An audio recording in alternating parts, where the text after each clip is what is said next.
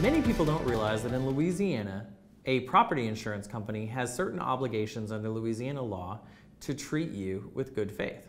Now, this actually means a couple of very specific things in Louisiana. The first thing, and maybe one of the hardest to figure out, is that an insurance company cannot adjust your claim in an arbitrary or capricious manner. What does that mean? That means that before an insurance company does something or doesn't do something, it has to have a reason. It has to have a good faith basis for doing what it did or what it didn't do. This usually is in context of money. For instance, I might know it's going to cost me $100,000 to repair my house after a fire, but the insurance company might only pay me 10 or 20. If that's the case, then I have to figure out if the insurance company had a good faith reason to underpay me so grossly. If it turns out that they did not, and they behaved in an arbitrary and capricious manner, that actually could be good news for me because I might be entitled to penalties, attorney fees, and court costs, which means I might be able to recover far in excess of the $100,000 that I was owed to begin with.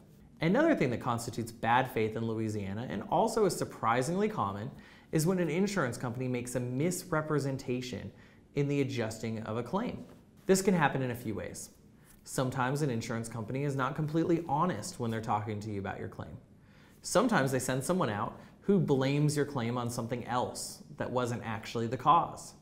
These types of things are examples of an insurance company making a misrepresentation such that it actually causes bad faith and again creates the opportunity for you to recover penalties, attorney fees, and court costs.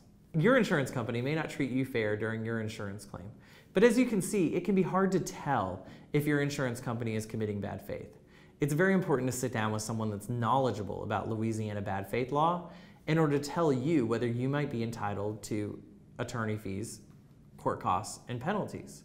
If you don't do that, you may be leaving significant recovery on the table, and it may be the difference between you getting back in your house and you having to make significant compromises and have a house that isn't as good quality as it was before.